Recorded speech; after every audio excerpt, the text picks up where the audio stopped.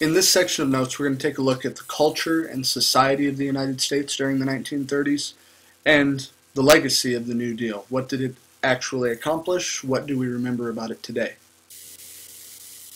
Although the 1930s were a difficult time for many Americans, it was actually a very profitable and golden age for the motion picture and radio industries.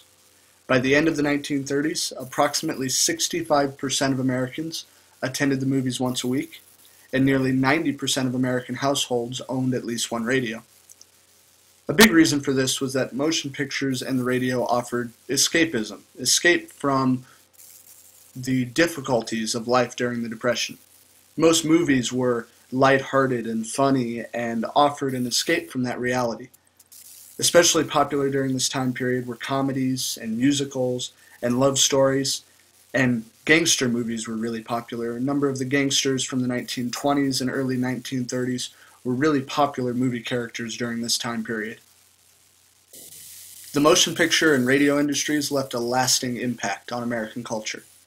During the 1930s, popular movies included Gone with the Wind, The Wizard of Oz, and Snow White and the Seven Dwarfs.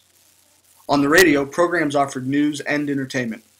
Actor, producer, director, and writer Orson Welles produced the most renowned radio broadcast of all time, The War of the Worlds. And Franklin Roosevelt was heard by millions of Americans with his regular fireside chats. During a time of economic hardship, artists often struggled to sell their works. The New Deal and the WPA, the Works Progress Administration, helped artists by providing them with direct support. That allowed artists to produce some great works of art during the 1930s.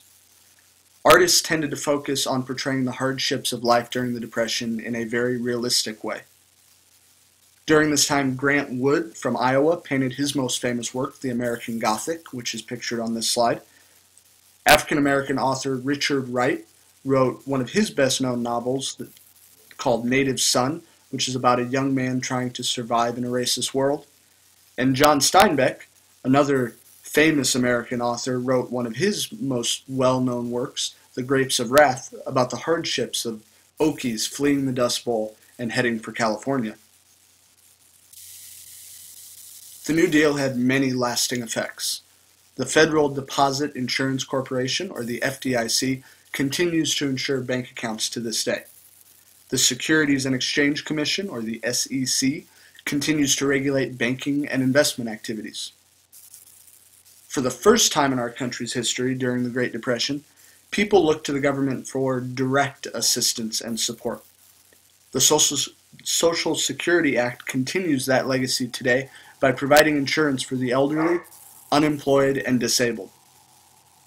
The New Deal also promoted conservation of the environment, and many of these conservation programs endure to this day. They taught farmers how to conserve soil.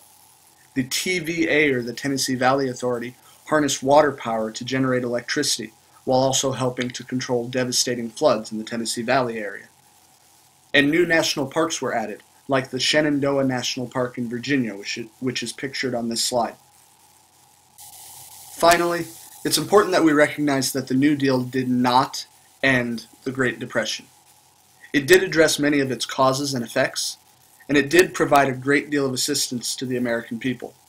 But the Great Depression would actually not come to an end until the industrial boom caused by World War II.